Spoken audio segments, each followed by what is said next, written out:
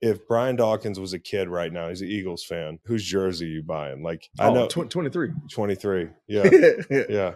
I got a 23 jersey on right now. When I was watching the Saints games back in the day, and now you bring him to the Eagles, and now he's able to do all of these things Right. and freeing him up. And now everybody got to see what he can actually do. And that's one of the mistakes a lot of people make. Just because a guy can play man-to-man coverage well, you don't want to always put him in man-to-man because you won't see what other things he can do. Yes. Right? Eric Berry was the same way. Same to me, of a phenomenal safety that could have had so much more, but they kept him in man-to-man all the time. Right. So we could never see the versatility. Right. But now with CJ, you're able to see his versatility. And again, I love a chess piece.